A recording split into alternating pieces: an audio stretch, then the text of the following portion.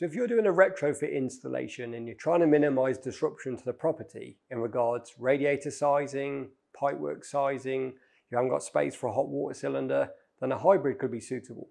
Because with a hybrid, we don't need a storage cylinder, we have a combination boiler instead.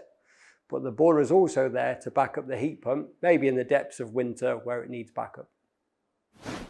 So with a hybrid system, we'd still have our outdoor unit with our two pipes coming in to the indoor unit. The indoor unit is there where we then manage whether the heat pump produces central heating or whether the boiler produces central heating, or maybe in the depths of winter where the heat pump needs support, then the boiler will of course assist. The hot water this time, instead of stored in a cylinder, is produced by a combi boiler, which we're all very familiar with. So here we have our flow from our outdoor unit, our return back to our outdoor unit. We then have the flow from the boiler, we then have the return to the boiler. We then have a pump to distribute the heat from outdoors to indoors.